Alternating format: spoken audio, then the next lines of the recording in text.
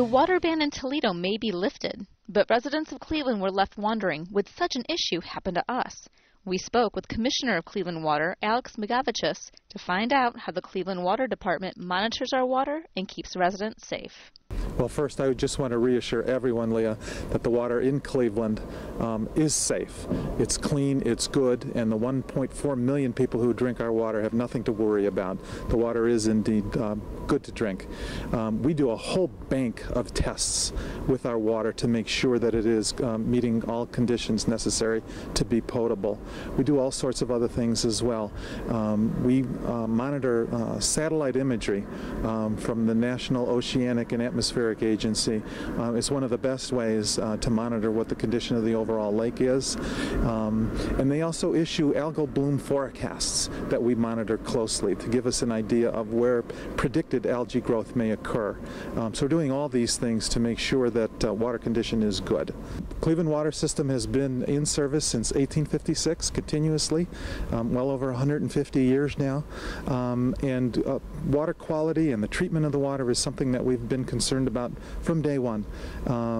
For well over 100 years, we've been treating water to a high level of treatment, always going with high industry standards as far as the water quality that we put out, as something that we take very seriously as something that's important to us. Now, algae bloom obviously is the main cause of the situation in Toledo. Can you explain to viewers what that exactly is? That they may be confused as to how this algae just develops here in our lake.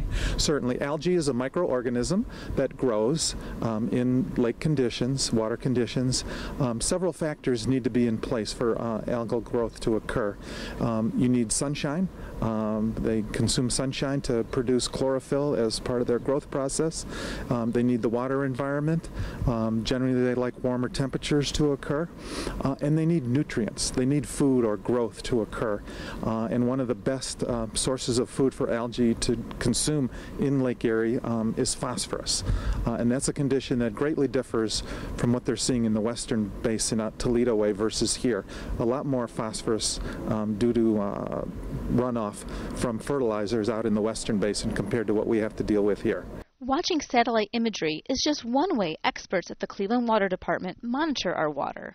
There are 4 major water treatment plants in Cleveland that make sure residents have safe, quality water. Now, something that people that come down to Edgewater might notice is out in our water is a 5-mile crib. Now, can you tell us what this 5-mile crib does? Certainly. That is one of the intakes for our 4 water treatment plants. This one is 5 miles actually from the Kirtland water treatment plant, but about 3.5 miles as the crow flies from the edge of the lake here. Over the long history of the Cleveland water system, the intake structures have been moved farther and farther away from shore to get to where the water is cleanest and the most pristine. So the intakes are far away from the influences of human activity, away from the influence of the Cuyahoga River, for example. Water is much cleaner that far out. The intakes are not right at the surface of the water. They're below surface. The other 3 plants take nearer to the bottom of the lake.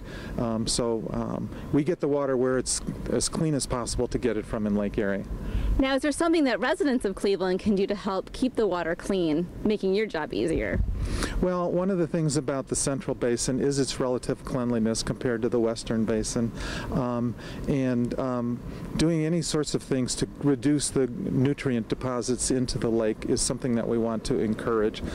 So there's any number of initiatives that are out there to reduce phosphorus, for example, that may get into the environment, are all good things to do. I just again want to reassure customers that we're on high notice. We're ready to react if any conditions were to warrant something.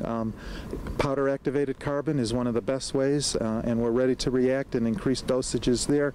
Changes in how we add chlorine to the water are all things that we do to optimize treatment. So we're on top of our game just to make sure that the water is good, clean, and safe, first and foremost for all of our customers.